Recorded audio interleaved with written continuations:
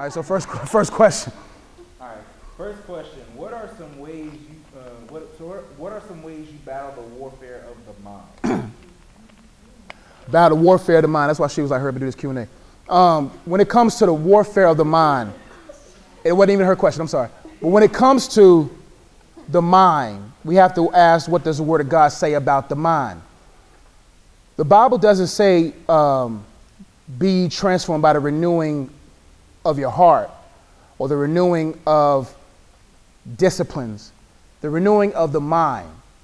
In your mind right now, there are all forms of influences. Your mind comprises of a lot of different things. I'm not going to go that deep, it's in my book.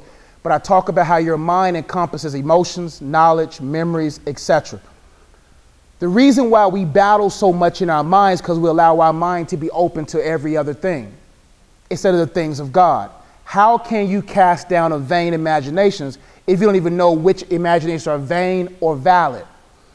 When it comes to thoughts, you have to make sure you have the right filter to determine if those thoughts are vain or valid.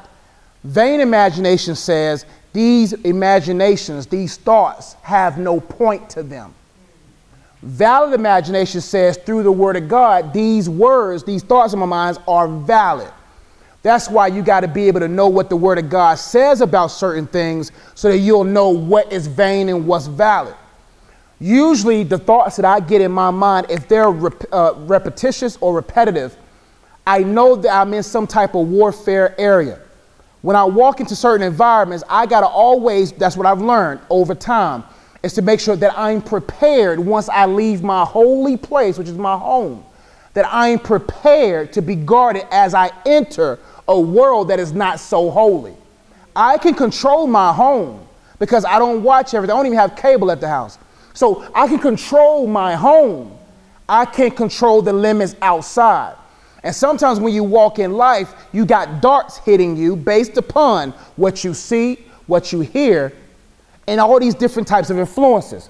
So how I overcome thoughts is that I make sure I have a place in my home that I can always regroup, a place in my home where I can make sure that my home is flooding into me good things. So when I sleep, I have sermons playing.